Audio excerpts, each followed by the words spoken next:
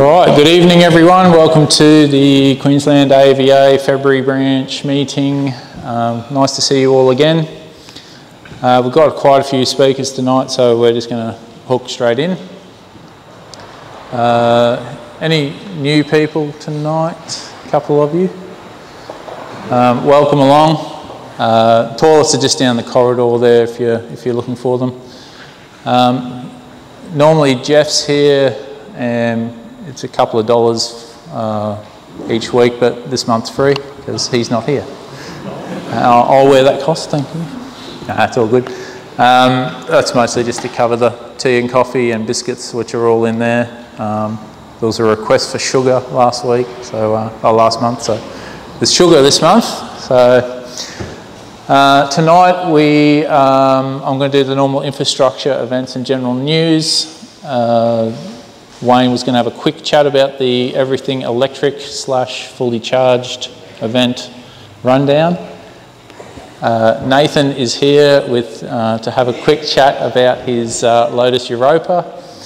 Mark has kindly brought in his Cupra Born EV, and Emilien's here to give us a quick chat about his charging platform, Partage. Righto, so we've got about 5 people to speak, so we'll get right into it. Every month I run through the new chargers that have come online, but firstly I go through the free ones that are in Brisbane. St Lucia has come back online and it's running at 100%. Not traditionally good for it because the others have been dialed down and they seem to last longer, but that's online and as typically getting hammered. So the new ones that have come online roughly in the last month, going sort of north to south, we've got Burpengary Plaza has EV's just installed twin 150 kilowatt chargers there. So that's nice to start seeing some of these faster chargers coming online. The North Lakes EV has been coming online, coming soon for a few months. I put these on every month just in case they do come online, but I mean that's a photo from November 2023 and it's still looking like that. Nothing else to really say, but in the next few slides there's a couple of comments attached from the plug share, and I'll show you in a few slides. But also at North Lakes there's a supercharger is nearly there. It's got 9 bays. Cleveland, we're still waiting on that. Gary, get onto him, will you? You're my go-to for Cleveland, mate. So waiting since August 2023, that one. Willowbank Raceway just installed. Now I hadn't seen this before, but apparently there's a few of these around. A 300 kilowatt charger with batteries installed.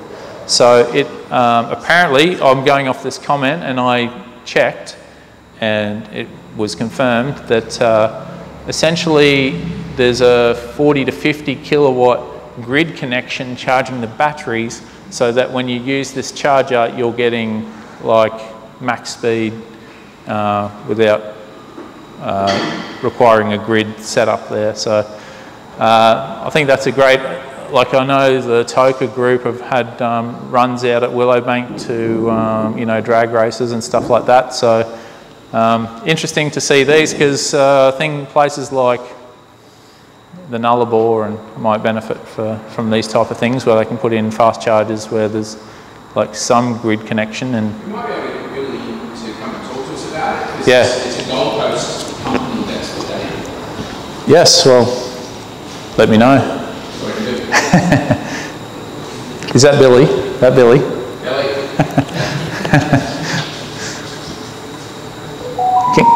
Gundawindi's been coming for a while. There's a lot of angry people. This is becoming absurd. How many months does it take? That type of thing. What a joke. Someone's taking the piss, that actually says down the bottom there. But it is puzzling why it takes so long. for Energex just to approve things that have been built for 8-9 months. He's approving things for the Queensland government question. Yeah, exactly. Who's governing who? Cabarita Beach, just on south of the border at Tweed, or just south of Tweed Heads. EV have brought in, NRMA have brought in a new 4-bay setup, and it has a 360 kilowatt charger and 100, what's the next slide, mate? 100, around 150 I think this one is. Honestly, I can't remember, sorry about that. But what you're starting to see is a move away from tritium. That one there is going right in on the highway, so it will be, that's a BP side I think. Didn't have any detail, so I didn't mention it. But that's maybe just five minutes off the highway in a gap, so there isn't perhaps too many petrol stations and land developed along there. But if you whip out to Cabarita Beach, you can get as fast as your car can fill up on that one if you get it. I think, can you just go back one slide? I didn't mention that members are 54 cents and non-members are 60 cents. So that's perhaps still good if you're... Has anybody worked out how Queensland could be a member? It's in the southwest.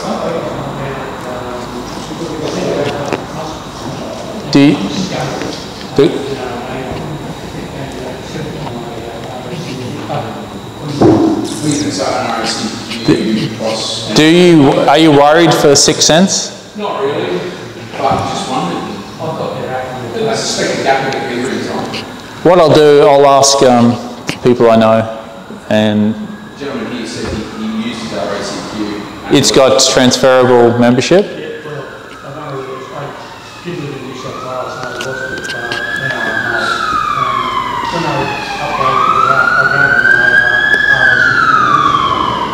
Oh yes. Okay. I'll get you a definitive answer because I speak to Andrew who works for NRMA all the time. He pointed this one out to me actually, so I'll get you an answer next month.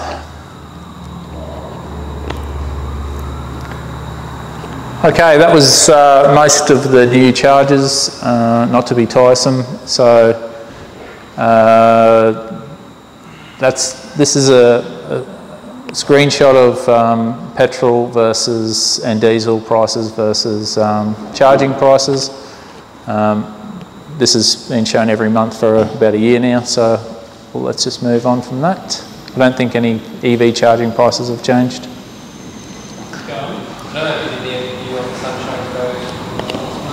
What's that, mate? Which ones? So we got an Hotel, A-U-T-E-L. Hotel, yep. Charging from Gore-Brown and Coles The trouble that can happen if you miss 1 month is that I mention it the other month, right? So I generally get it. I generally have a good look. I know, and yeah, I did think whether or not it's at all worthwhile for people who do miss just 1 month. But I think the amount of charges that are coming online now, and most people just look on at PlugShare. What's up for you? Westfield at Chermside has closed down Their charge point, type 1. It's closed down, and we've spoken to them, and something's happening in the bureaucracy, but who knows? Yeah, early IMEV owner is, and BMW i3 owners, possibly the only people affected by that. What else has type J1772? No, there were quite a few Teslas that chose it. Adapters, yeah. Yes, Hugh, I'm sorry about that, mate, but Charge Point left Australia about 3 years or so ago, so that was an event, that was always going to happen, eventuality. Is that your go-to shopping centre? Or I know you live at Redcliffe, so you might have to go to North Lakes where there's an abundance now. But you only have type, you only have AC type, but what else do you have? Charter mode.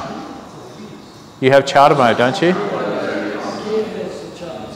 Yeah, you have charter mode for fast charging and type 1 for AC charging, is that right? Yeah.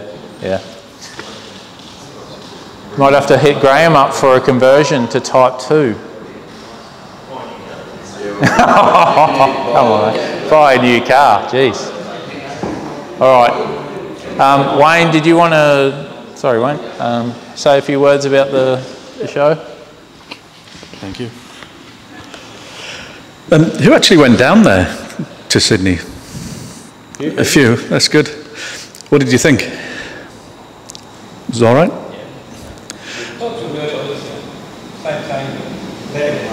I thought it was better than last year. It was actually better organised as well. I thought last year the queues to get in the front door were crazy. This year it was pretty easy straight in. I took quite a few pictures and I just made a few notes of a couple of things I thought might be interesting. I was there Saturday, Sunday, and on the Saturday when they were speaking to Samantha, the boss of Polestar, can't remember her name. Thank you. When she was talking about the Polestar and Rivian report, looking at what car makers have to do to meet net zero targets, and essentially we're so far off target it's not funny. But Polestar, I don't know if you're aware, have had this plan for a while, this ambitious target of P0 as they call it, which is to build a car with zero emissions, to actually build the car to get it out of the gate. This is not net zero, this is actual zero. So it's a hell of a target. It's probably close to impossible to achieve, but it's kind of good to see that somebody has a target kind of when they don't have to. They're not being pushed into it. It's not regulation, policy. They're deciding that this is what they want to do because it's the right thing to do. So I'd suggest having a look at the P0 target. It's pretty interesting. But one thing they have done with the Polestar 2, they talked about the manufacturing emissions of it. In 3 years, they've dropped that from 26 tons of CO2 to 23, just through streamlining their manufacturing, streamlining their supply chain, which it's a pretty significant achievement. I went to a few of the talks, and some of them were interesting, some of them maybe a bit less so, but one of the ones I found interesting, so the electric Viking, probably everybody knows who he is.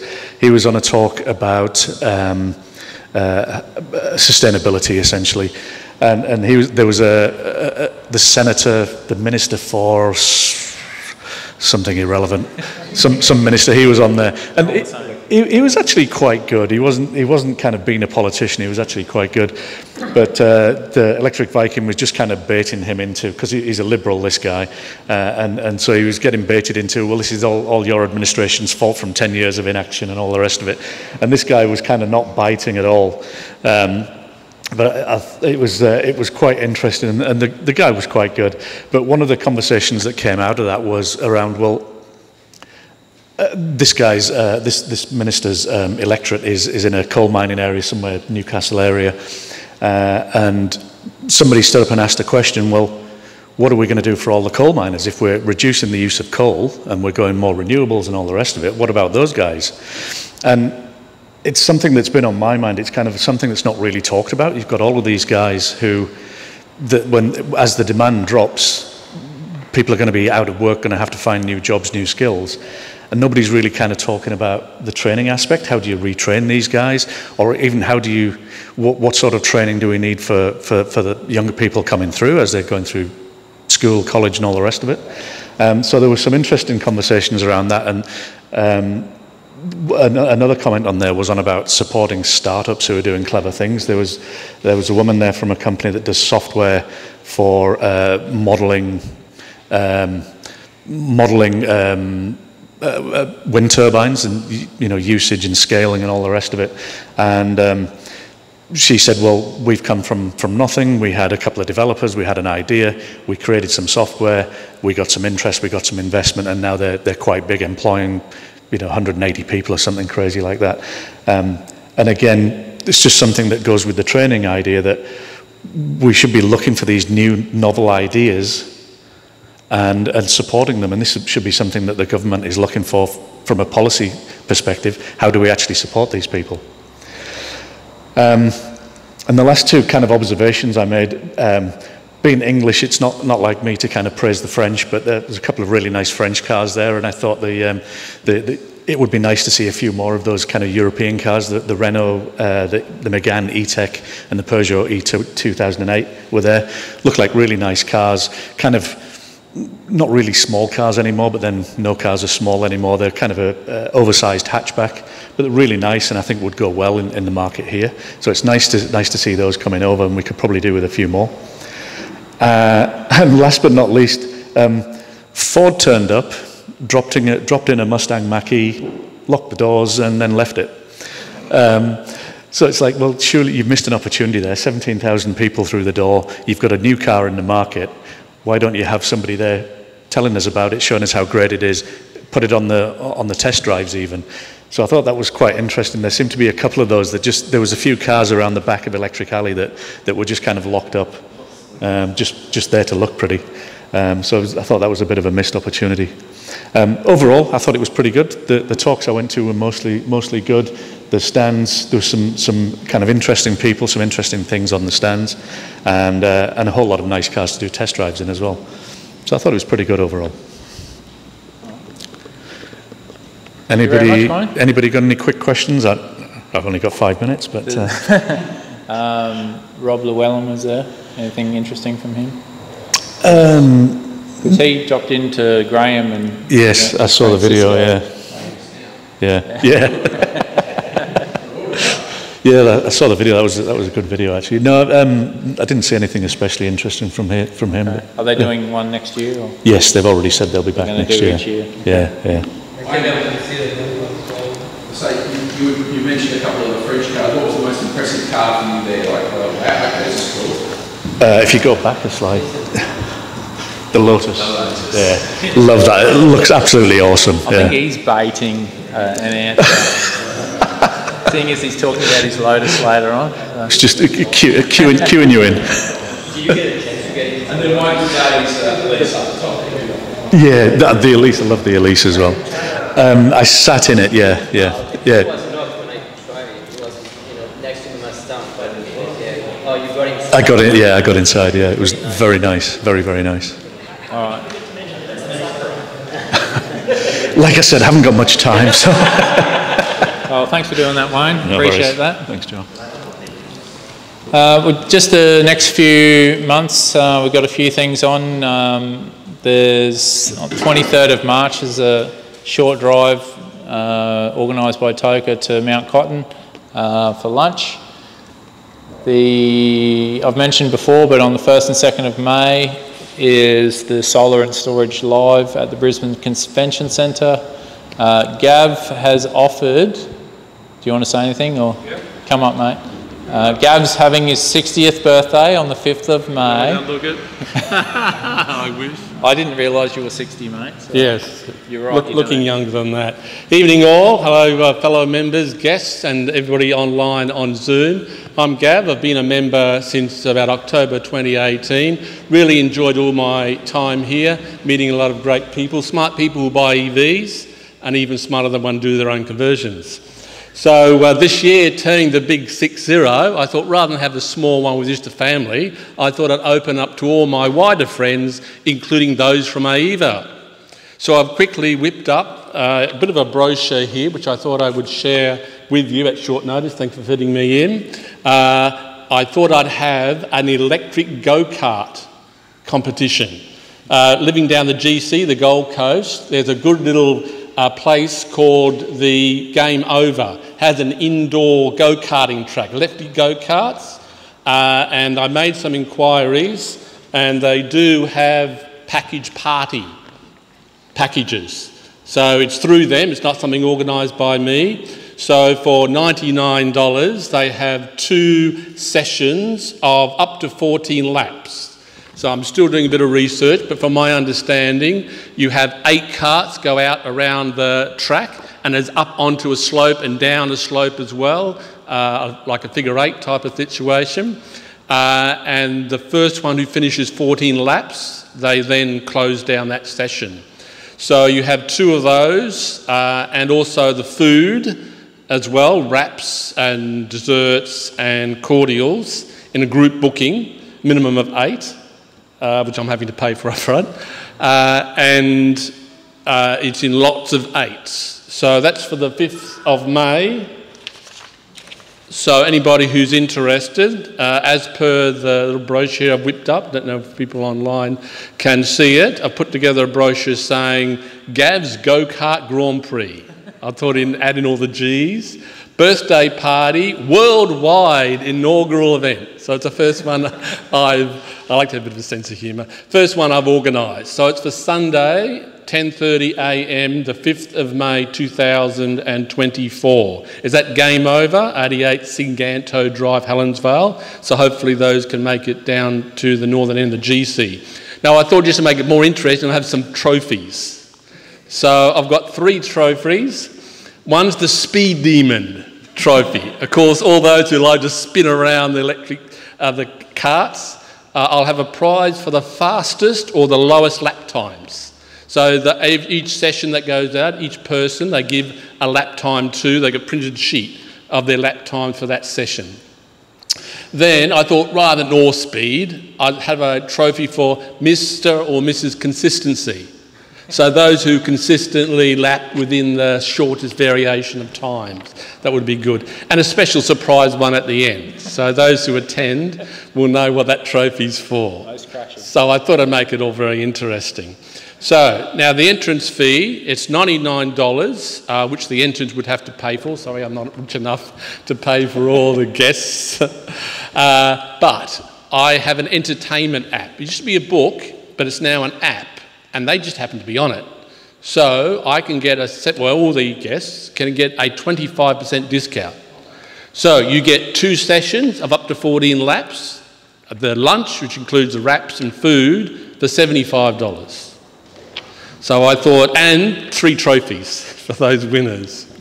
So yes, they also have, it's really a kids party one, but they charge a little bit extra adults. So there is provision, it's really geared for kids parties, so if anybody has under 13s, you're welcome to attend. So if you can email me information that you can provide later on. Maybe I'll help you organise Yep. it and an invite, hey? So the juniors, the minimum 7 years, 75 kilos, pretty big kid. And the adults are 13 years plus, minimum 150, I think that should be okay. But up to 150. Oh, I don't know about that. Helmets will be supplied, or you can bring your own racing helmet. And an adult race is until the fastest cart has completed 14 laps, so it can be up to 14 laps. So I thought that might be fun, so I thought I'd invite you all to that. All right. Thank you very much. Pass you on. That's very kind of you, Gavin, to organise all that. I do want to see the minimum 150 kilo race though, all right? So, Sumo, all right. Okay, I will help you with that, mate, and I'll organise a thing online and we can celebrate your 60th with you. Noosa on the 16th of June, and at Gympie Showgrounds on the 23rd there's an event as well in June. Motorfest? It's on the 16th of June. It's Electrify Expo, what's that? Oh, that's the Noosa, yeah. That's just what they've called it now, Noosa EV and Electrify Expo. Whoa, okay. Okay, just a couple of news items and then we'll get into our guests. The government has brought in new ADRs mandating Euro 6D, and this will apply from the 1st of December 2025, which is end of next year. Now, there's a fuel standard as well that I believe is getting consulted, and the 3 different options are out for consultation at the moment. And I don't know how well you can read that, but this column is for passenger vehicles and this column's for utes, light commercial vehicles, dual cab utes, that type of thing. There's 3 options, and that's slow, medium and fast. And basically this has been an extremely long time coming for Australia because we haven't had any vehicle emissions. At the strategic level within the AEVA, they have been essentially getting asked as a body for, you know, and writing to government for what sort of priorities we'd like to see, and emissions standards have always been right at the top. So it's nice to see that they're actually starting to do something about that. So this option here is in 2029, there's not much emission available for dual cab utes. 56 grams per kilometre is very hybrid. Putting it in context, the Prius is about 100. Yeah, it's plug-in hybrid. It's plug-in hybrid territory for sure, I think. So yeah, so that's probably going to kickstart the EV, or give it the EV uptake another boost. I think that generally speaking, people will go in the middle, I assume. They won't want to be too aggressive and they won't want to be too slow either. So this number is still significantly lower than the 200 or something that we're at the moment. So, and that's not that's only when the car comes out of the factory. It's probably like that, not after 5 years when it's like bellowing smoke and stuff. So yeah, there are rules, or at least in Europe, like in Euro 16, there are rules for like how long the vehicle has to maintain their standard before it's allowed to start doing it. And we know, and we all know that European manufacturers follow those rules to the letter, don't we?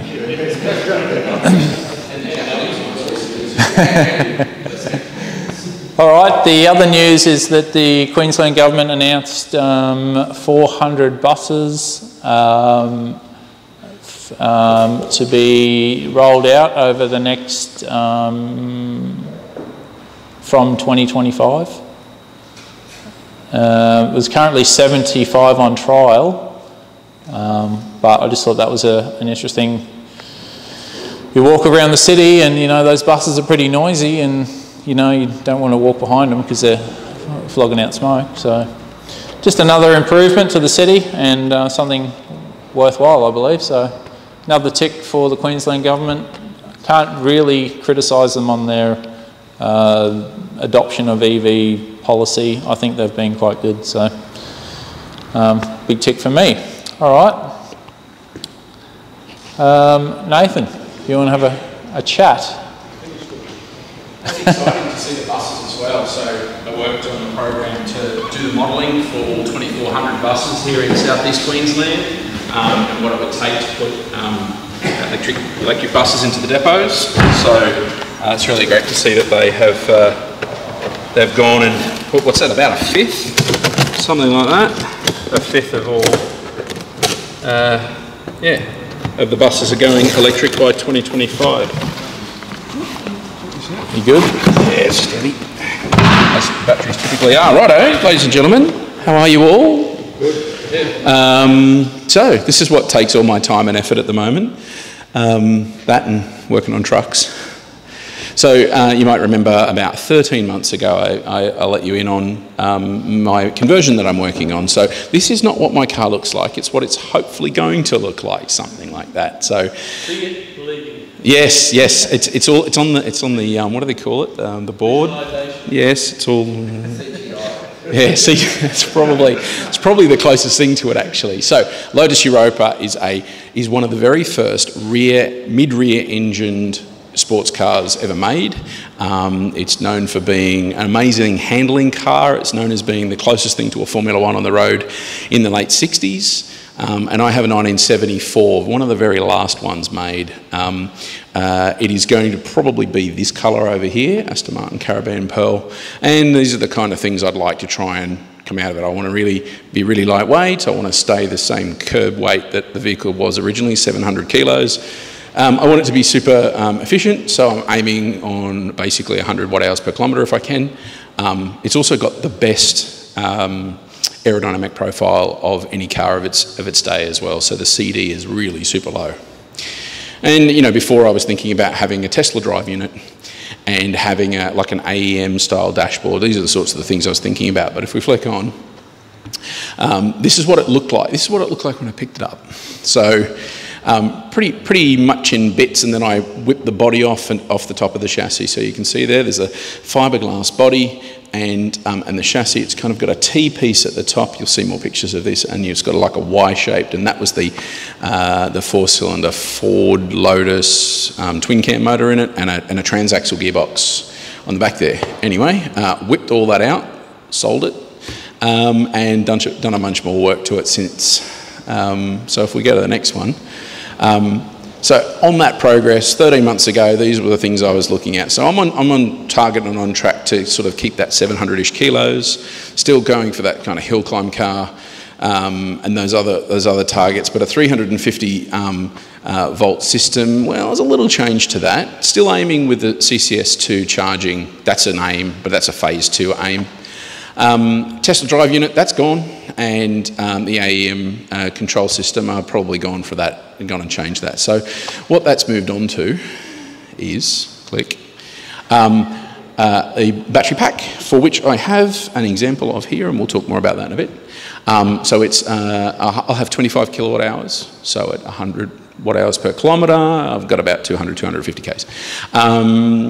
These are little chassised batteries, and we can talk more about those, and I'll have 10 units of this. So this is one module where 2 batteries to a cooling plate, and so there will be 5 bits of these, and the whole lot will weigh 125 kilos, which is, you know, not too bad when you're taking a motor out and you're taking a fuel tank out and all that sort of stuff. And what's really exciting is that within that, at a pack level, it's 200 watt-hours per kilogram, which, when you look at energy density of batteries, it's pretty good for a you know, a pre-packaged. You've got all this aluminium chassis that the cells are all sort of contained in, so it's not bad. And it's got a water cooling system, which I'll show you more of. So carrying on. I have chosen to go with a Nissan Leaf, so thank you to Francisco. I have a Nissan Leaf that I bought that I have pulled the motor out of, and you can kind of see here, the picture's a bit crap, but I have now mounted my Nissan Leaf ZEO, so it's a 2012 Australian delivered car, it was, knackered battery. The rest of the car was really good, so I kind of felt bad that I was pulling apart a really good car, but we're doing all sorts of things with it. We're putting the motor into this. We'll do some stuff with the batteries.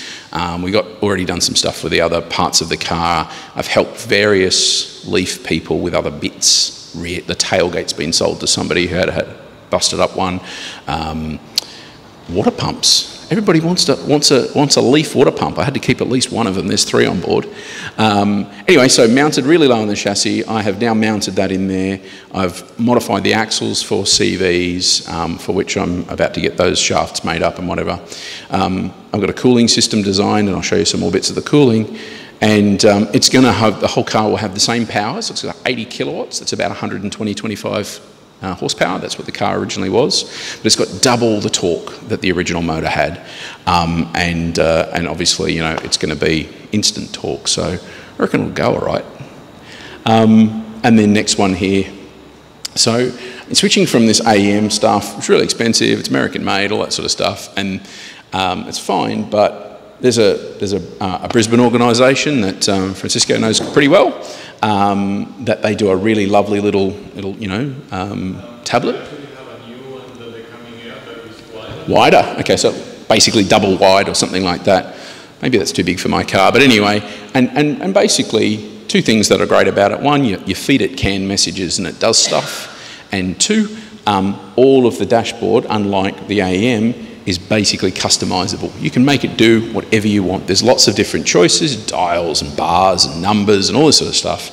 And you can sit there for as many hours as you want to waste changing the way it works. So that's a really good opportunity. And they're a Brisbane team, so, you know, it's nice to do something local.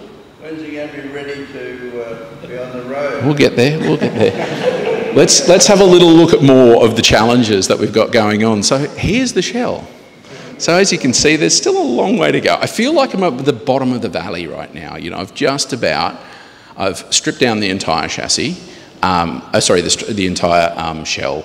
I stripped down the chassis and I started sort of placing the motor in with made-up parts. You know, so the brackets that I've got in there they're all kind of jigs, if you like, and there'll be jigs that I popped in there, and then we'll take them away and I'll make them out of the right material at the end, nice weld them up and all that sort of stuff. It's all fiberglass. So has anybody got any fiberglass experience? Because I need a hand.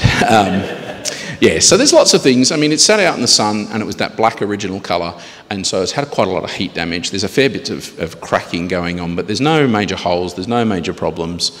But there's also holes that need to fill up. You can see things like the dots in the bumper. I'm not going to have any bumpers to try and take another couple of kilos out of it, so I have to fill those up. And things like the top here, there we go, that's the fuel fillers. Well, I don't want them either, so I'm going to have to fill them up. So there's going to be a lot of work there. My aim is to stick the charging port underneath the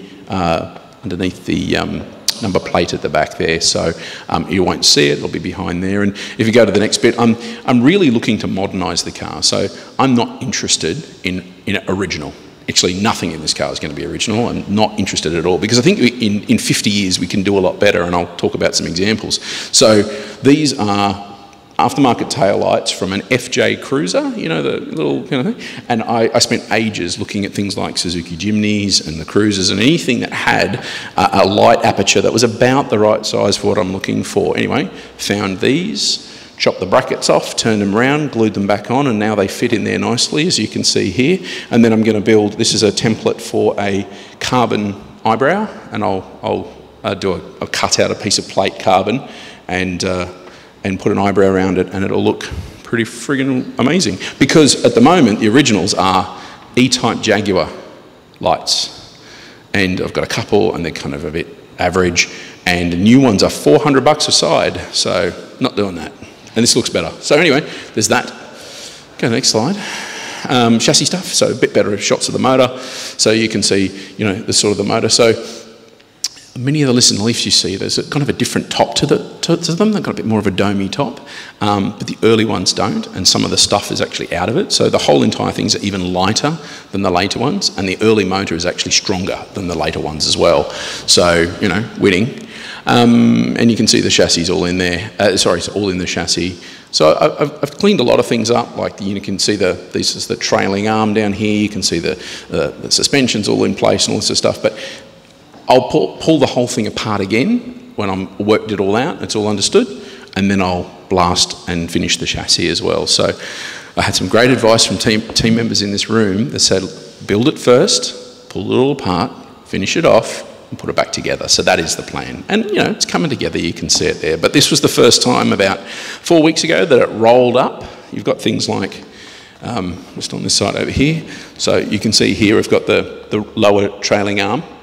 That's had to, you know, be sort of redone, and then also originally the axle was a member that holds the tension for the upper or forward control arm. So I've now had to build my own control arm because I'm going to have a CV joint running from the transmission to the hub. So lots and lots of goodies to work on.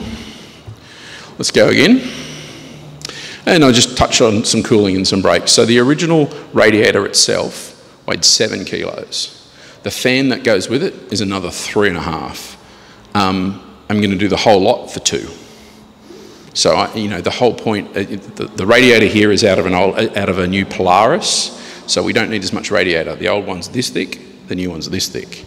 It weighs nothing. It weighs a very, very small amount. So I'm saving in the order of 6 or 7 kilos. So those are the sorts of things that I can bring to reducing the weight as we put other bits of weight in. but using some clever ways with some shrouds, because if you pull more air better through the radiator, you'll get more out of the radiator. So those sorts of bits and pieces. Just started to mount the brake pedal, so I'm not going to use original brake pedals, they're garbage. I've got a Willwood brake pedal in here, and I'm going to have a master cylinder that'll sit directly on the front. Another great piece of advice from in this room. Instead of using something like a Tesla brake booster, which I was going to use, I'm actually just going to use direct brake pedal. So that'll push a bar that goes through the chassis, and off the front here will be a master cylinder, and then you just have to push a little harder. But that's fine because all Lotuses of this sort of age, era and size have all got direct drive. Same with Beetles and Combis. None of them have vacuum. So same concept. And it'll actually be a Combi master cylinder is the one I found that's the right one. So these are the sorts of things that I'm doing. I think as I sort of show you the last thing around the batteries, afterwards we can have a look at this. I've got that. You see how the panels open on the side? They've got these. I've got one of them ready to open out, and you can have a look at it on the inside if we'd like. They are, they're called a VDA 355 battery. That's quite common in all sorts of things. You're putting them in leaf replacements now. It's a form factor, a battery size and shape that is being used for all sorts of things. It's quite versatile, and it's almost a perfect spot between the firewall where you sit in front of and where the wheel arch is. It's actually about 400 long, and this is 355, so I've got plenty of space. And so there'll be 5 packs like this across the back wall. Here we go. And I'll just give you a bit of this is the schematic of what I'm looking to do. And across each one of these packs, there will be a buzz bar, which I have made a mock-up for there. And I've actually gone and bought, so going through this whole thing, right, how am I going to make a buzz bar? Well, I can try and buy one. I can go to someone in Alibaba to try and make them, or actually go down to the copper supplier and make my own. And that's what I've done. I've gone to a copper supplier. I have 1.5 meters of copper, which is going to do all of those little orange loops at the back. And then again from, I don't know, Temu, Alibaba, whatever, I bought proper buzz bars, and all I'm going to do is knock a 90-degree bend in them, and it'll work here, and so I'll end up with this. So if you flick on, you can see the cooling system there. My aim is to then bring it all together with an MSD, and then out of here, out of the middle, and the reason I'm coming out of the middle is because then I've got accessibility. If this is, the left-hand wheel, the right-hand wheel area, this is going to come out the middle. Come out of here, we've got a fuse. The fuse will go to out of these are the contactors, sorry, these are the contactors. It'll come out into the rest of the system. And next one is, flick on. Oh, on the, so then we've got the BMS, which will kind of plug into the whole thing. And you'll see on the end here that each of the batteries come with their own tapped BMS all ready to go. So there's a plug there. They've just sent me the plugs with a tail on them, and we'll turn those into, because the taps go already onto the cell, so we don't have to worry about all that malarkey. We'll just set them up. And the whole box, which will be about 1,300 wide, I'll use the stuff that bus floors are made out of is a compound of fiberglass, basically. It's called thermalite. When a bus burns to the ground, the only thing that's left is the thermalite. And so I get a bunch of that from work, and that will be the base plate of my battery box, which I think I'll split into 2 on that side and 3 on this side. It's a little bit heavy, but we'll work it out. And I'm sharing this kind of thing because, and you can see what the voltage would look like. Each pack's 60, the whole lot will be 300. And I'm sharing this because probably is a good example of just how much work goes into this. And secondly, that, please feel free to let me know what I'm missing or got wrong or whatever, because I do not know this stuff super well. It's my first conversion ever. But, there's a lot to go at. And I think ultimately the other thing that's exciting here and scary is that the batteries are cheaper than all the electronics. So $3 grand, $2 grand, And then I bought the car and pulled the motor out, and you know that was a $8,000 car for which I will probably not recoup all the money. But the whole entire battery pack set was $5 or $6 grand if you include the plates. So when you have a look at what's expensive, the batteries are really expensive. No, they're not. It's all the other stuff that's expensive. Compared is I guess is where it is, and I have 25 kilowatt hours of brand new batteries with really great density for $5,000. So I think it changes the equation for a conversion, I think, if that's something that you're interested in doing. I don't think there's another slide. Is that the last one? Oh, and next steps. This is what I'm going to do. And this is, again, this is not what it looks like right now. It's just kind of a bit of an idea of how it might look like. I will be doing a carbon dash like this. I will be having a sports wheel like that, which I already have. I will have an interior that's, you know, modern and funky and probably, you know, drawn from my many years at Aston Martin. But there's loads to do. Loads and loads to do.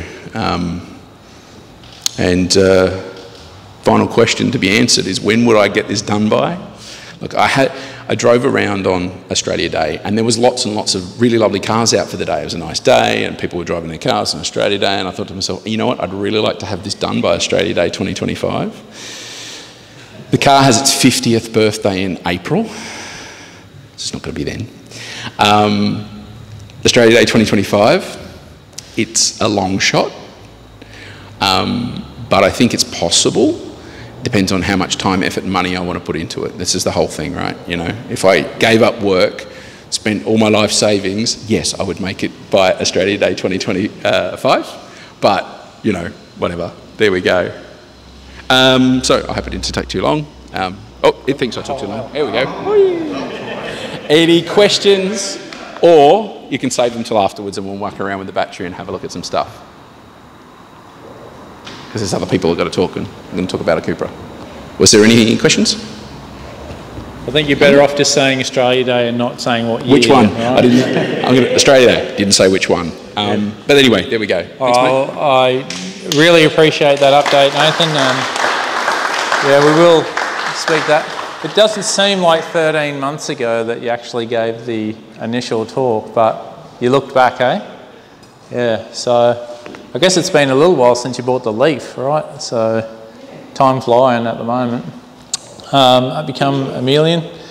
Emilien's here to talk to us about his Partage business.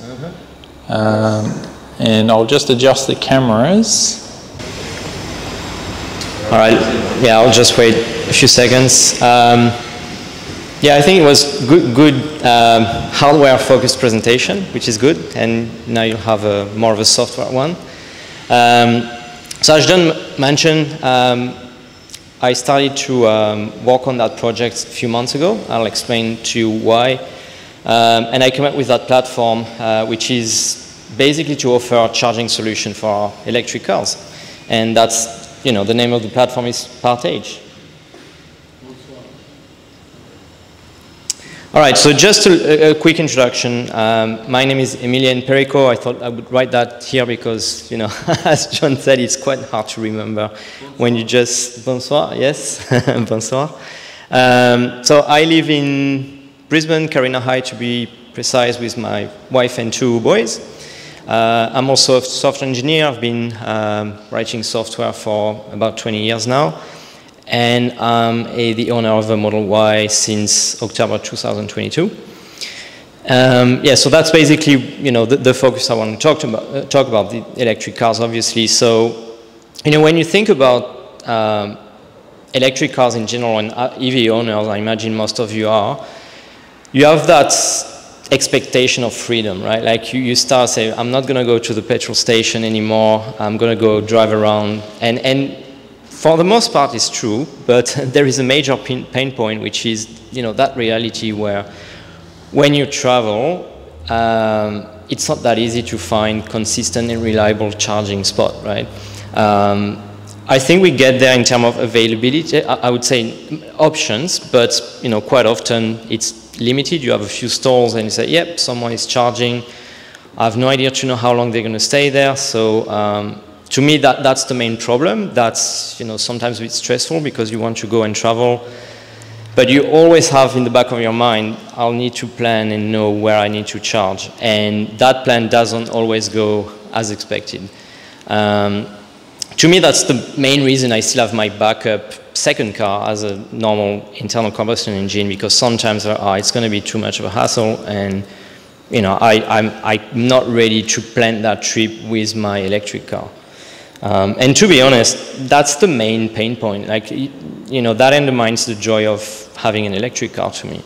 And I thought, you know, maybe there is something I can do about that. I'm a software engineer. I see there is a strong sense of community amongst EV drivers. You see that, you know, on Facebook groups and things like that, where quite often you see someone saying, hey, I'm, you know, somewhere and I don't know what options I have to charge my car. There is always someone ready to help. Say, hey, you can charge at my house if you want. And I really, you know, that's the thing I like the most about the EV community. You know, we still feel like we are in the early days and we want to convince everybody that's the right move. So again, I thought maybe we could leverage that and propose a different solution, you know, with that software background. Oops, where am I? Yeah, cool. So what is Partage? So basically, in simple terms, it's a community of home charging stations for EV drivers. So the idea is you contribute, meaning you offer, you know, your charger at home for other people when they're traveling, and in return, when it's your turn to travel, because you've contributed, you have this, you know, give and receive model where I say, because you contribute, I want to have options and charge my car at other people's house. So that's the whole principle of the model.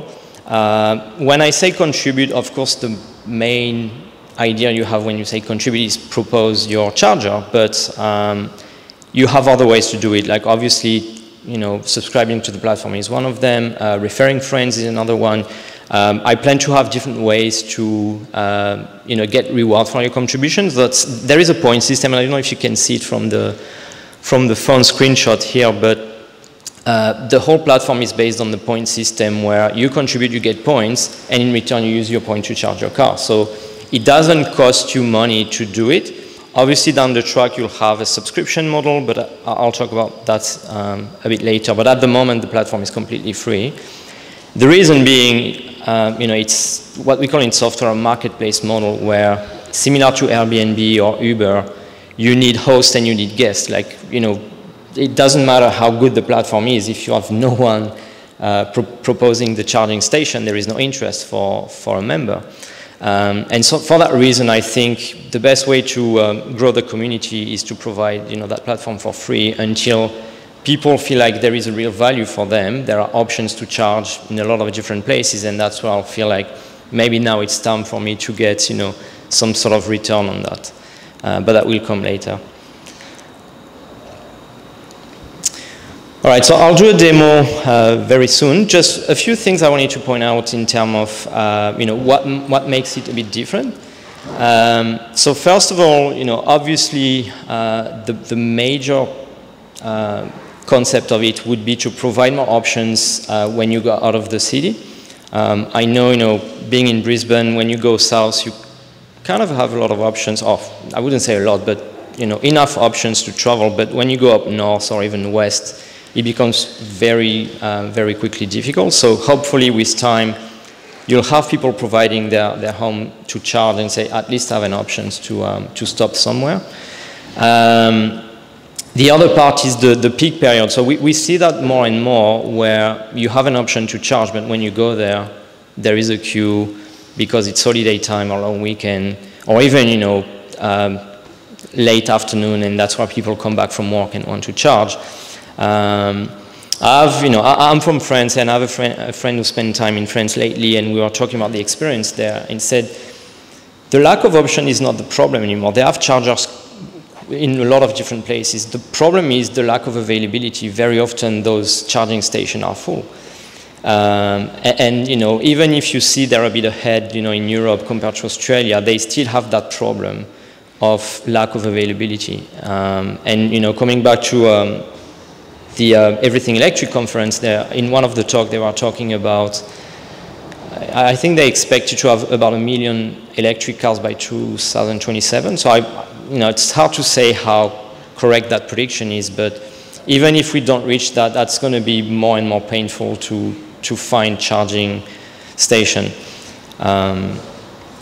One of the other aspects is the booking, and I know that's some of the feedback I got from other people as well. The main problem today is you can't book when you're traveling. You hope, you look at the app, sometimes they offer real-time status, but by the time you get there, say, oh, now there is a car, and I don't know how long I'm going to have to wait. Where here with the platform, you book what I call a charge spot, which is a charging station basically at home.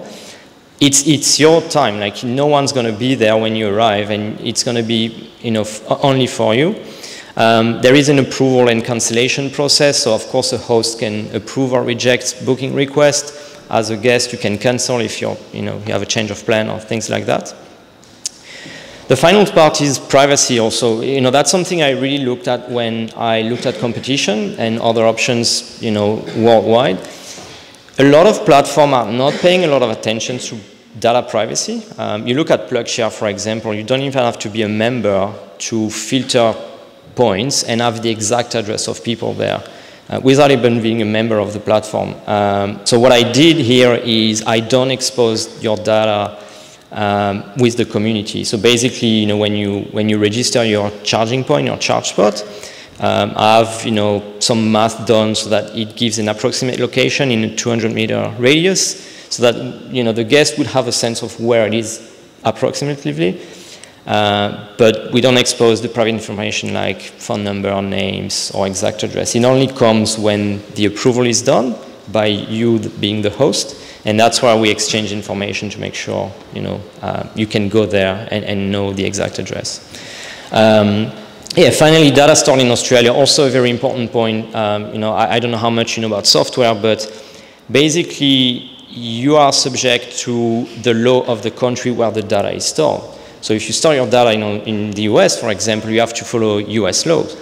And US law is not as protective as Australian law. So to me, that was also an important point, thinking, we're in Australia. We know Australia provides a fairly strong data protection when it comes to privacy. And having the data stored here in Australia provides that sense of protection. Cool, so we'll do a demo. Basically, I would just want to do an end-to-end where I subscribe, enter my profile and do a simple booking on the network. I'll use a demo platform, obviously not the real production environment. That's the website and the QR code if you want to follow it on your phone at the same time. If you're already convinced it's a good idea, you can do that. But I'll do it from a test environment. Here we go. So what I'll do is, obviously I'm going to play the host and the guest, so I need two windows to, pretend I'm two people at the same time. So I'll start from, that window where I'm new to the website. I'm not going to go through the website. You'll have a chance to look at it, at home if you want, but I already explained the main principle. So you just, click Join Now. As you can imagine, it's a simple, or I would say standard registration process. Oops, missed the microphone. So I'll create a new account here. Didn't expect to have the microphone in my hand, so it's been. All right, so you've been verified, and you just go to basically your dashboard. So yeah, sorry, we don't know how fast the network is. I'm connected from Leslie's phone, so obviously it's not the same experience when you're at home on Wi-Fi, but you get the idea. So that's your dashboard. You can find what I call charge spots, which is the map where you have charge spots available. Hopefully one day that will look like this. On the production environment, just on a parenthesis, I started to work on the platform back in September, October. And I released the full platform just before everything electric, so about 2 weeks ago. And there is, I think, 12 charge spots already in 2 weeks, so it's getting there. It's one step at a time. There is about 30 members at this stage. Not everybody is a host. You don't have, it's your choice to be a host or not, but you know, obviously I'm trying to get traction now, but here we have, you know, testing environment with a lot of charge spots, so you can click on them, and that provides the information about, you know, the charging point. So that will tell you the type of socket or plug you can use there. So wider sockets, probably not you have a standard power point. You can click on those ones, the fast charger, that tells you the plug type. So type 2 would be, you know, obviously the main one now, but you can also have type 1. That tells you if the charging cable is provided or not. Some people will provide it for you, some others won't. And the cost in points, the cost per hour of the charging session. So that's basically how it works here. Oh yeah, one side note, you know, every time it says Adelaide here, you don't have the exact address at the moment, and that's on purpose. So I need to complete my profile to book a charge spot. That's the minimum requirement. So I'll go back to the dashboard. Just a quick note, so complete profile, we're going to get there. Add a charge spot, we'll do that too. And then you have your booking. You can refer friends. I'll show you that one quickly. Basically, referring friends is just sending a text or an email or sharing on social media, and you get points from that. So that's also a nice way to get more points to charge for free. All right, so let's do the profile. So I'll start with, let's call Elon Dusk. I'll go with, yeah, phone number. You know, you don't have to drive electric if you just want to be a host, but you plan to have an electric car soon, so you might be, you know, want to accumulate points already, but let's pretend I have a Genesis. GV70, you can add a bio if you want. So you save your profile. Yeah, that's a bit slow here. So you can see the points. You know, you already have 40 points because you've completed your profile, and we're going to now add the charge spot. So you're at home. Let's pretend for that, you know, example here that you have a wall connector, so you have a 7.2 kilowatt charger. In that case, say, yep, I provide the cable, and it's a type 2. So there are, you know, a few guidance here to explain to you how it works, but I'm sure you're all familiar with this type of information. And then you can type your address. So I'll do, yeah, Edward Street, Brisbane. That's a good one. You can add notes. One of the things people told me is they would like to know when they go and charge somewhere what's nearby. And they always expect it's near commercial centers and things like that. But some people told me, I have children. I would prefer to have a playground nearby. I don't really plan to stop for lunch. So this type of information can be useful where say, yeah, I have a nice park or playground, or you can, you know, maybe you live next to the beach and you can go to the beach. Access instruction is, you know, how you access the charging spot. You might have lockbox or garage or driveway, but at least you can provide information here. So let's say park on the driveway.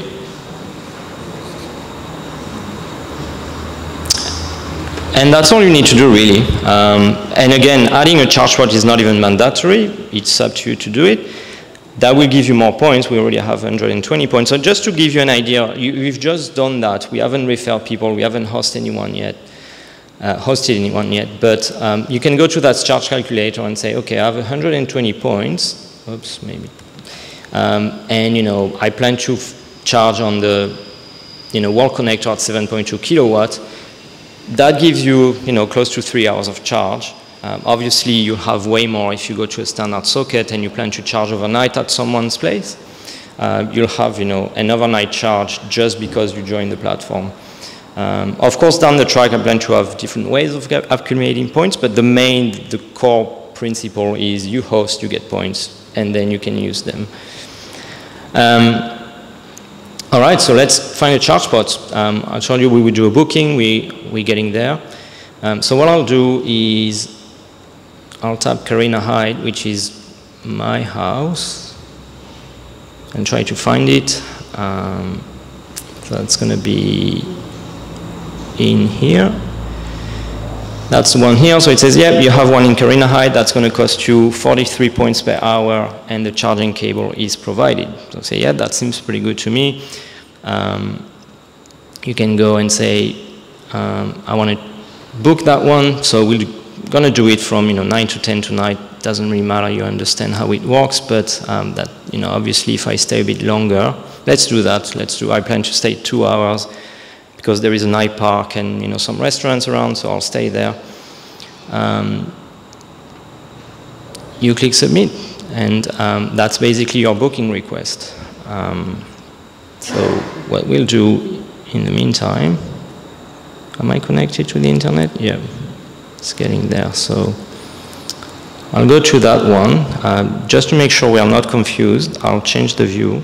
Is this the phone view? Yeah, so basically there's two reasons I did that. At least you're not confused with the other one. So I'm going to play the host on that view, being the one who received the booking request.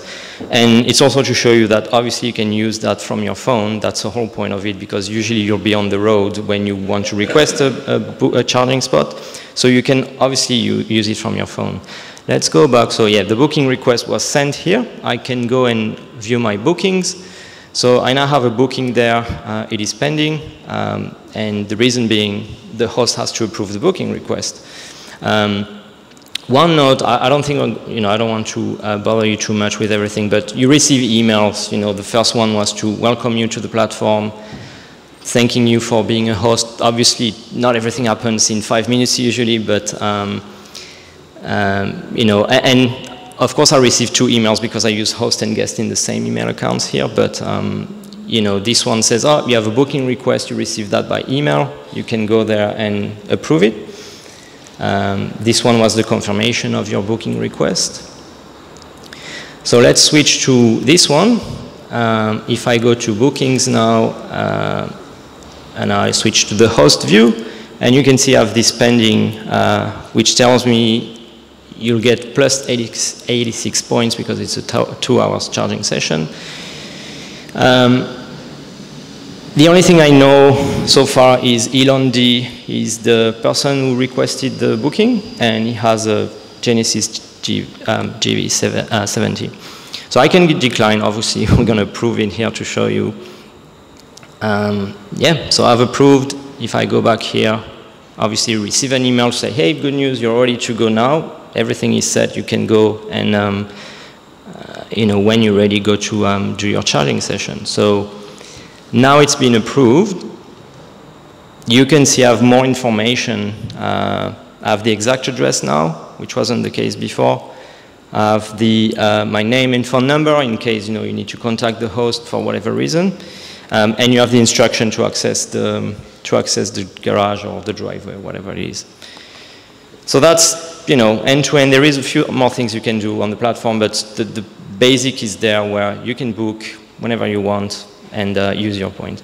So does the homeowner get those points, 86 points? Yes, correct, so yes. It costs the driver 86 points, but the homeowner gets 86 points. Correct. So when they drive, then they can use whatever points they have at other people's house. Yes, that's right. So one thing, and it's good you say that, it's good timing actually. Imagine you have solar in your home, or maybe, I don't know, you provide, let's say you have those AGL plans where it's 8 cents a night and you let someone charge during your night. Getting those points is quite cheap for you. And it doesn't really matter when you're going to use the points. Like it can be middle of afternoon where the person is paying more for electricity. For you, it's the point system. And there are different reasons I use the point system. And a lot of people told me, why don't you do like Airbnb where you just pay every time? Yeah, so there are reasons I didn't want to do that. Honestly, the first reason was I wanted to do that for the community, and I was worried that by opening the model to everybody, I would attract people who are just there to make money and are not even EV owners. And I wanted the platform to feel like it's trusted. I don't know if you guys know, there is a website called Home Exchange, which is a similar principle where you swap houses. And they do similar things with points because they want that, like I said before, the receive and give type of model where you tend to be more respectful of things where you also give away your house. So that's the same principle here. I feel like people, you know, the EV community will say, yeah, I respect, you know, where I'm going because I also do it for my home. Also, the point system makes the transaction way easier. You don't have, you know, to pay every time to get a receipt. If you cancel, you need a refund, you know, all those stuff. Where here it's just points. You cancel, the points are back. And, you know, points is just, if you have a problem, I'm like, yeah, I can give you points. If there was a miscommunication with the host, you know, it's, it makes things a bit easier. Is there a rough points per kilowatt hour ratio? Yeah, so the way I've done it is 1 point is 1 kilometer of range. So obviously you accumulate points quicker when you have a fast charger at home, and you consume your points faster when you fast charge. Based on what efficiency? Yeah, oh, well, yeah, exactly. So I'm not at that point yet. I know down the track there are a few things I would like to do. One being tracking for real the charging session, you know, based on OCPP and all those stuff. At the moment, it's just based on you book 2 hours, I charge you 2 hours. If you stay 2 hours and 10 minutes, I'm not gonna know that. Yeah. I also want, you know, once the community is growing, some locations will be more popular than others. I'm thinking, for example, someone who lives next to the beach or next to a stadium, and like imagine if, that would be my dream, I can book a parking not too far from Suncorp Stadium, I can charge my car, I know I'm going to get there, you know, stay there for 3-4 hours for the game. I'm going to have 2 months ahead? Maybe. And you know your car is safe because it's at someone else's house, not in public parking. So those people will have probably more requests than others. So I want them to have a multiplicator and say, I want to accumulate points faster. And that will be fair enough because they have more demand. So, you know, obviously I needed to start somewhere, so it's more basic at the moment, but that's one of the ideas.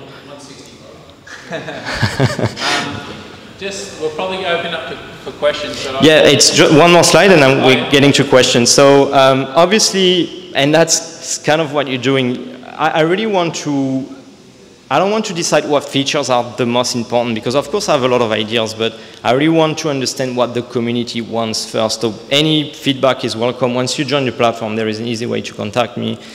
I really want to do things, you know, I have a few ideas like host and guest reviews, identity verification to add an extra level of trust, things like more options to get points. Recurring booking would be another one because I imagine I could connect people like who lives in an apartment and don't have an option to charge at home.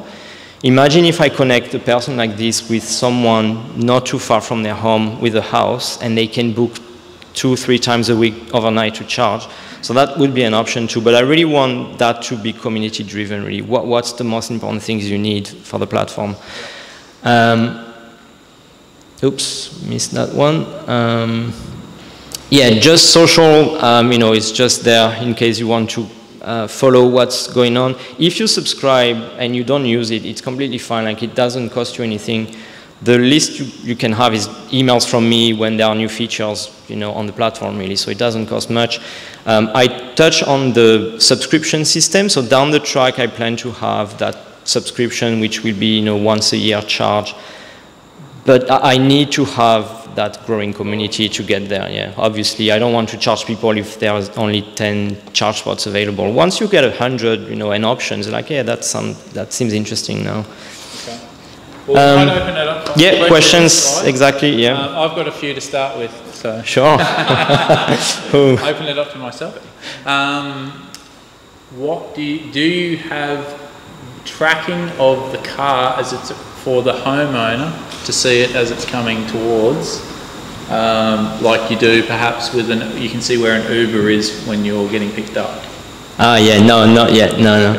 And the reason is because Uber has a contract with Uber to get a tracker on their car, which is not, I don't think I'll get to that point, okay, really. All right, just an idea because like perhaps someone doesn't arrive and they booked 9 a.m. to 10 a.m. like your example. Yeah.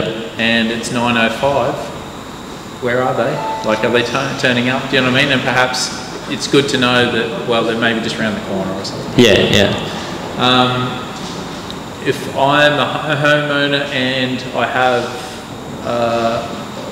my electricity costs me 30 cents a kilowatt hour, and another homeowner nearby is 20 cents a kilowatt hour, we're going to get the same points, aren't we?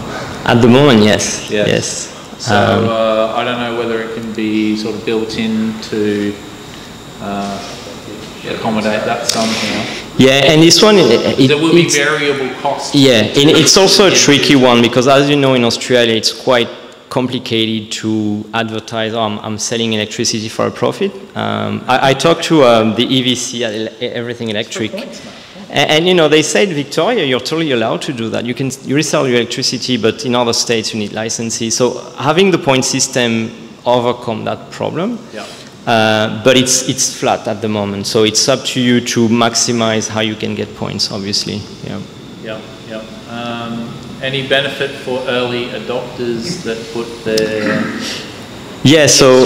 in longer term subscription plans? They've been there from early days. Yeah, I think so. At the moment, like I said, it's completely free, which is a good incentive. I also want, it's not there yet, but you know, when you do a charging session, you get an email saying thanks, you know, for your contribution, and you can send me feedback. But you don't get rewards for feedback yet. But I plan to say, hey, if you're an early adopter and you contribute, you tell me what you like to do. I'll give you points for this. Yeah. All right, let's go with a few questions. Yes. 2 questions, Shadow. Are you looking at, Shadow, that's right. Are you looking at people having a charging system like the Tesla one at home? Mm-hmm. How about those who just have the old wall socket? Yeah. The wall socket, yeah. This is an interesting one, and you know, my goal is not to compete with the fast charging network. Obviously, it's a different type of use case. I think where there is a value in the platform is charge at destination. Really, that's the way I see it. You know, you drive, maybe along the way you'll need the fast charger because it's a long drive. But eventually, what you want is, you know, what we do when we charge at home, right? We don't stay next to the car waiting for the charge to be done. We go to sleep. We, you know, do something else, and that's the plan here. It doesn't really matter how fast it is. The point is you plug it in and you do something else. So hopefully, you know, I have a power point at home, not even a fast charger. Our plan to have one just for the purpose of the platform, really. But if you find, you know, a charging point where you're traveling and you say, I can stay there overnight, you'll be fine. Like, you don't need that fast charge. So there are use cases where fast charger will be more interesting, but not always. That's the way I see it. It also seems the model could be excellent in more rural areas. Yes. Rather than, say, like Brisbane or Sydney. Yeah. But it still has a lot of, I just think it's a very innovative idea and worthwhile exploring. Yeah, thanks. Go for it, Nathan.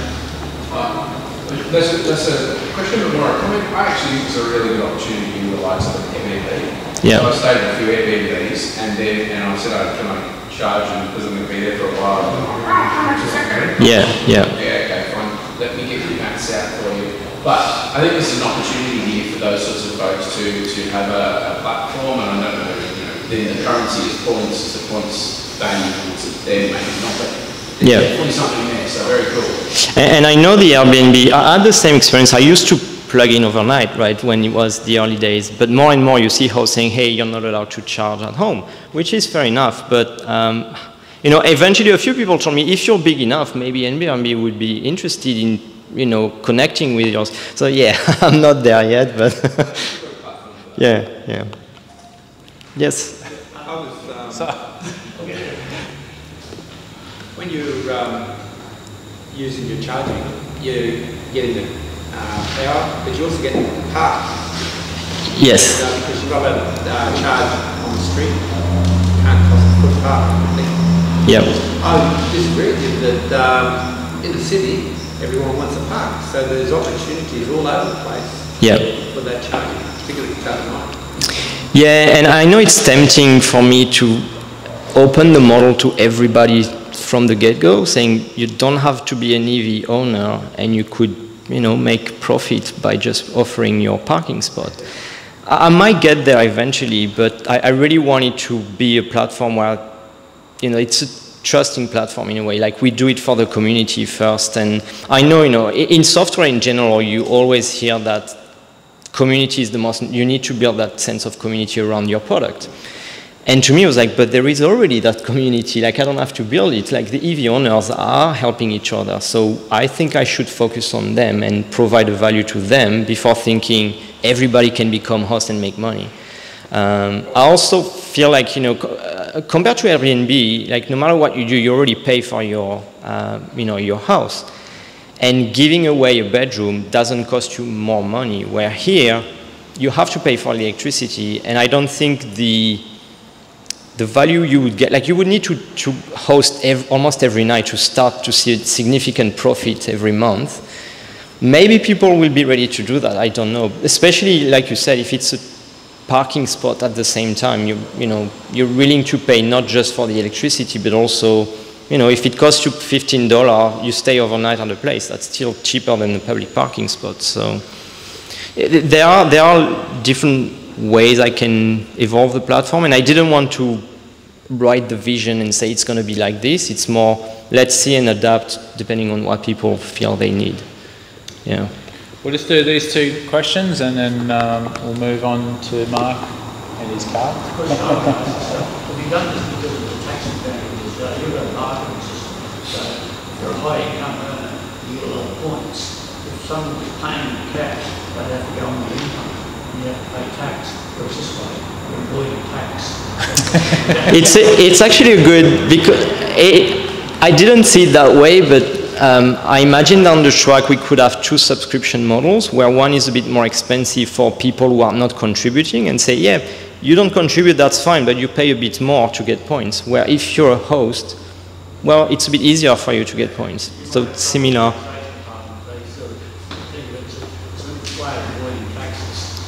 Yeah, yeah. Now that's, I don't know if I should call it tax on the website. Like fuel excise.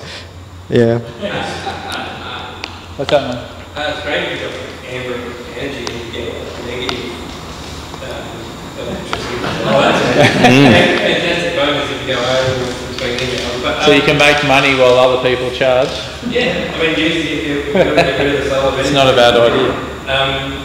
I would be open to this because on long road trips I've considered going to household armchair people if I need this emergency, but I don't feel comfortable putting my house on there.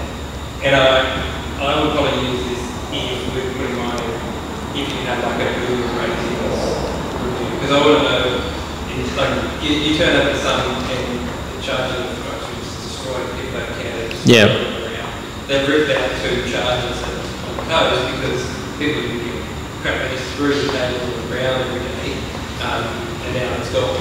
And it was quite popular, so I would be the same. I want to know the rating of this person. They're in an emergency, probably late at night, I don't want people using it. And then the other question is, I don't know if it's like, it's just I have to get home.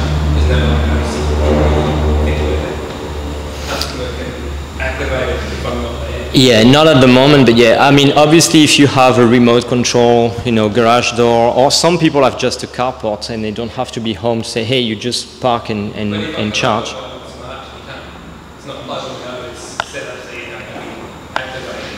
Yeah, and one thing I did at Everything Electric was talking to all those, you know, wall connector provider, and most of them now, they have apps where remotely you can control when the charger is available. So imagine I come to your house, say I want to charge from 9 to 10. You can say, hey, at 10, you just disable, and even if I stay a bit longer, you won't get charged for it. Yeah, the review is probably one of the things I want to do. Identity verification is another good one. And you could say, as a host, I only accept people who have been verified on the platform. At least, you know they are legit citizen and things like that. I don't think I'll have a lot of problems amongst EV owners, but eventually. Yeah. I don't want to go to that and avoid that. Of course. And like this and get them off the network. Yeah, yeah, definitely. Look, you know, it's early version, like I said, released 2 weeks ago. I wanted to get out there and start to build some sort of momentum. Like I need to get tractions now and kick the engine. Also, I know that it's a Yeah. Well, I'll put the word out on our Facebook page, and we've got a lot of Queensland members, so I saw a few people already signing up tonight. Oh, that's good. Yeah, thanks for that. Look, if you don't want to do it yourself, like, feel free to talk about it, and at least talk to heavy friends who are interested. Thanks, Leslie, for the opportunity. It was good to talk to everybody. All right, thanks very much.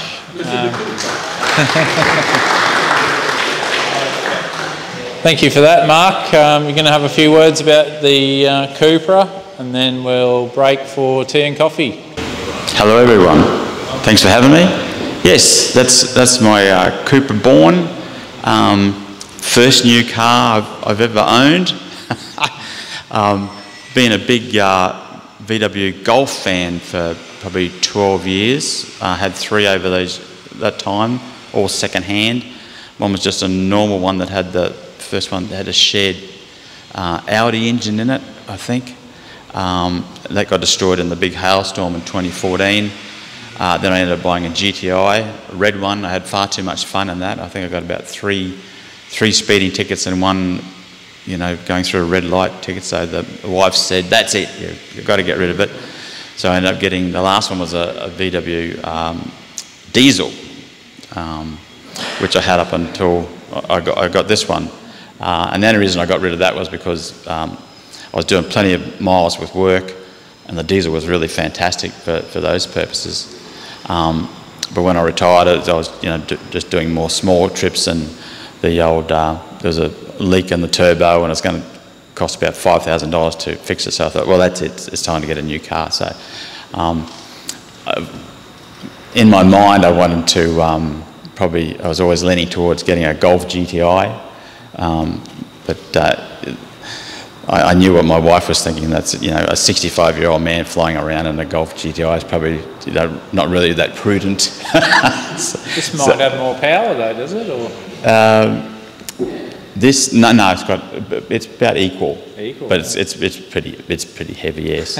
So when John and I went down to the what was it called, the fully charged, actually, they had one of these cars here, and I thought, oh, this is very interesting. I'll look into this, and I ended up taking one they gave me one for a weekend.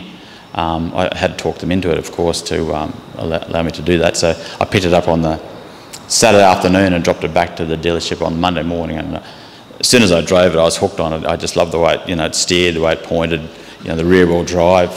So it wasn't long before I plucked up the courage, and my wife's negativity was put aside, and slapped down a deposit, and here it is. What I like about it, it's just, as I said, it just handles well, and the rear-wheel drive. It's essentially like an electric Golf. It has, all the characteristics. There's a few negativities, like modern cars with the driver assist rubbish that. There's always beeping and flashing that, annoys me.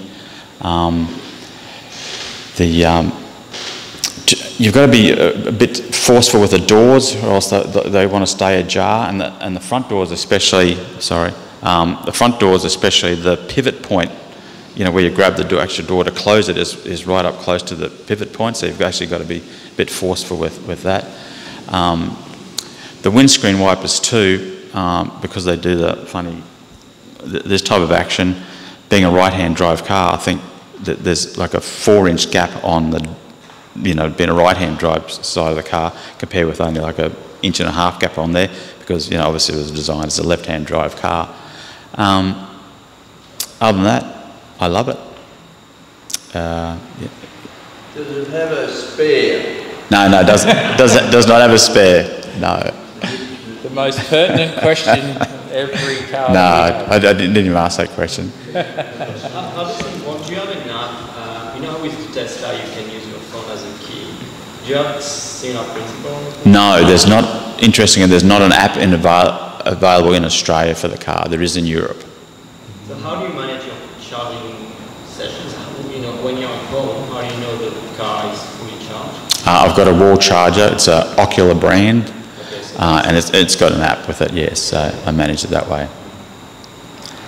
How do you know when it's fully charged? Yeah, it stops charging. Yes, it just stops. No, but you know what I mean. On the Tesla app, you can see. I don't have a Tesla, so like, why am I interested when it stops? No. When my phone's charging at night, why do I care what time it's fully charged? For me, I remember charging my Tesla in the beginning. I wouldn't restrict the window of charge, but after a while, I knew that by 6 a.m. it would be fully charged, so I restricted the window to maximize, the electricity cost. And I only knew that thanks to the Tesla. Would that be solved by timed charging that's generally available in the infotainment options? Probably, yeah. Yeah, I mean, most modern cars have that now. A lot of EVs, well, especially mine, it did come out with an app to start with, but I don't know if they necessarily all have apps these days, but generally there's a setting for charging option in the menus. Yeah. So, but yeah, when it gets to 100%, that's when it stops. Yeah. Pretty much, yeah. It depends, especially if you're on that off-peak tariff type of situation. Sorry to hijack you. You're right. But yeah, you can set it to like midnight to 5. I think most cars would have that. Does your car have that? Yes. Yes. Yeah. Normally I just, when I come home from gym, I'll plug it in and leave it on for a couple of hours, and I usually only take it up to 75, 80% anyway, and leave it at that. You should have, you've got a limit, percentage limiter? Yes, Yeah. yes. Yeah. So I think, I haven't checked every car, but I think most have that. So. What about variable regen? Yes, it does. That's one of the things I love most about it is the regen. Do you have strong, medium, and Oh no, it's either on or off. on or off? Yeah. When it's on, it's strong. Variable, on or off? Yeah. 2 speeds. Do you have the option for one pedal driving, with just driving with the accelerator? No.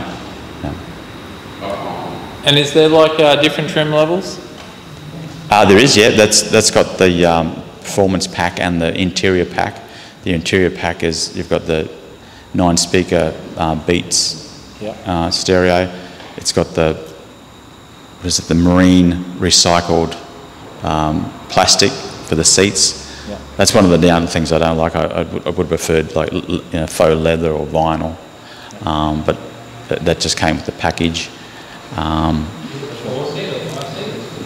Sorry? Is it 4 or 5? No, because it's got the larger battery in it, it's only a 4-seater.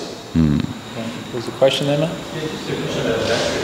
You mentioned you're on charge at 80%, so is this sort of do you happen to know what the chemistry is? Can you charge up to 100? Don't worry about it? Oh, yeah. Okay. So there's no problem charging? No problem, no. Are you doing that out of battery degradation concern? You probably wouldn't have too much issue with an 82 kilowatt hour. It's best practice to kind of sit in that 20 to 80 range, but except for yeah, that's right. So we've got to do it Tesla. Yes. Basically, they're saying every week you've got to charge them to 100. do you know the chemistry? No. Yeah, we can look it up. It's not already on the website. Look it up, mate. If it's NMC, then yeah, but they're just generic brands. It's all that labelling is rubbish, right? they all have almost the same. It's just that some person uses a bit more of this in their chemistry, and some uses a bit more of that, and then they just give it a label. That's and it's just what they're willing to warranty it as. Yeah, so... But LFP and NMC are surely different. Right? They're different, but they're 90% the same. Between the chemistries? Yeah. Well, Polestar recommends 90% on their cars and they're all NMC, not 80%. And just on the warranty, the car's 5 years and the battery 8 years. Yeah. It doesn't say there, 82... Well, you get 77. Yes. Yeah. But I thought there was these. Yeah, but generally I found they'll never tell you what's in the battery because that's their secret sauce. Oh, yes. Yeah, so they'll just brand it as something the consumer will accept. Yes, Jeff? Yes. Sorry, mate. Are you doing more driving now that you haven't been doing? No. Although a couple of times I have just taken it out and thought I'm going to, just go out and do a Sunday drive in it, which I never did in my old car. So, yes. Yes, you. The Tesla tells somebody, the one the friend's got anyway, tells them that what's happening with their tyres, what they need to do about their tyres. What other electric cars besides this one tell you how your tyre pressure is? I think... I don't know, my iBib certainly tells me both. I'll put it like my electric scooter out front tells me tyre pressures and tells me when to put gear. I'll tell you what, because you live around the corner from me, I'm just going to let you borrow my car one weekend and you can go for a drive.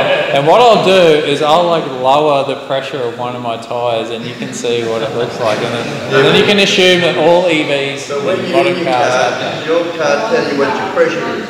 Modern cars, yeah. They do? It's pretty much built in these days.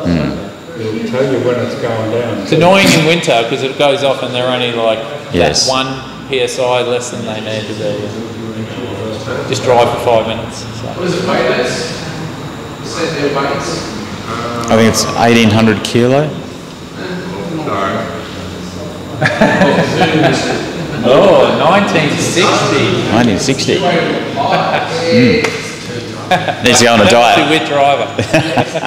I mean, to be fair, with the 77 kilowatt hour battery, it's not that surprising. That is a big battery. Yeah. All right, any other questions?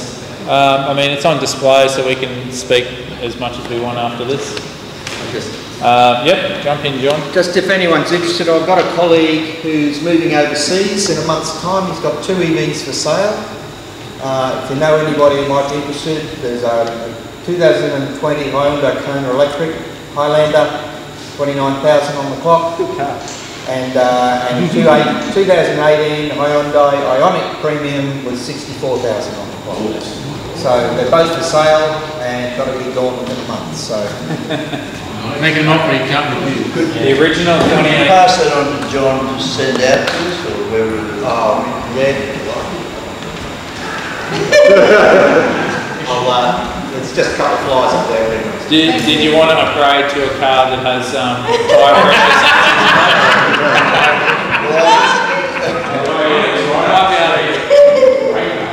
All right, thank you, Mark.